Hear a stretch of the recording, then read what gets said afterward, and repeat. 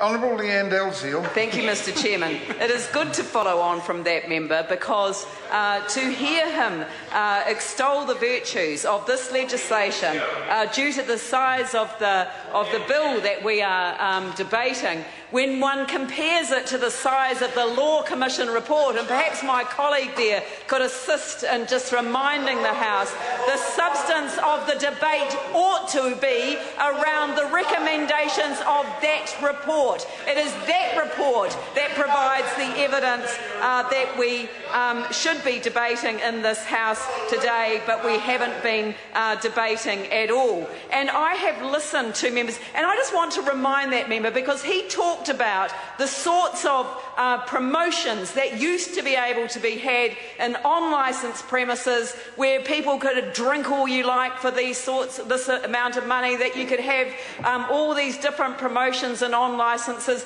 But there is now a section in the Sale of Liquor Act, the current section, the Sale of Liquor Act, that prevents those happening in relation to on-licences. This bill extends it to off-licences as well. But I want to remind them, and actually he doesn't need reminding, he needs telling, because he wasn't here when the 1999 legislation went through. Because in actual fact, it was a member's amendment to the Sale of Liquor bill that in fact brought into play that promotions clause.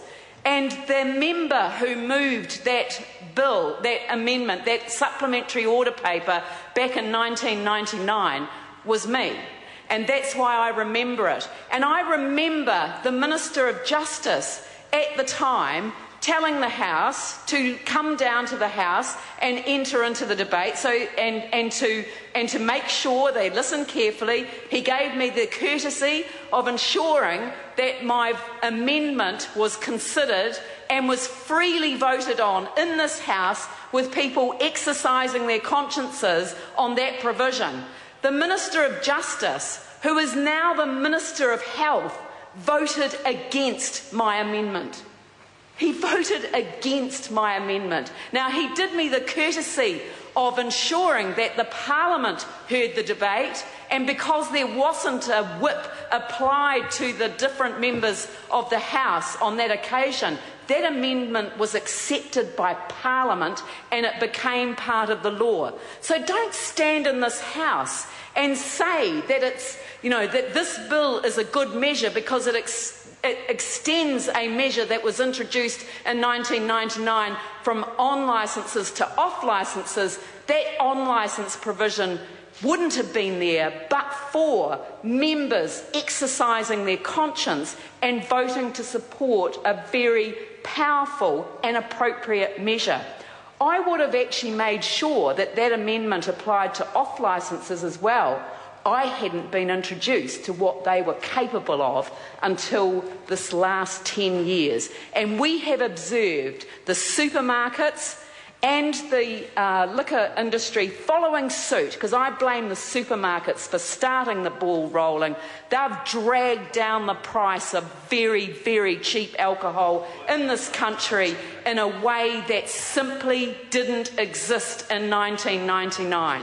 So there were things that we could have done in 1999, but we didn't anticipate the degree by which commercial interests would drag down the price of alcohol to the extent that it is as dirt cheap as it is today. And that's one of the issues that I've tried to address with my SOP on minimum pricing. It's one of the issues that Kevin Haig has with his SOP on excise tax increase, and it's the issue that Marion Street has with her SOP on the question of point-of-sale health levy. And the advantage of the point-of-sale health levy, and I do commend that to the House, is that that enables the money not to go to the industry, but in fact to go directly to the health services that will sit appropriately with what should be a health measure, not a justice measure. And I hope that we one day see the alcohol bill become an alcohol act that is supervised by the Ministry of Health and not by the Ministry of Justice. And I think that this Parliament would be doing a great tribute to New Zealanders who have suffered the consequences of alcohol-related harm. Mr. Chairman. Phil Twyford.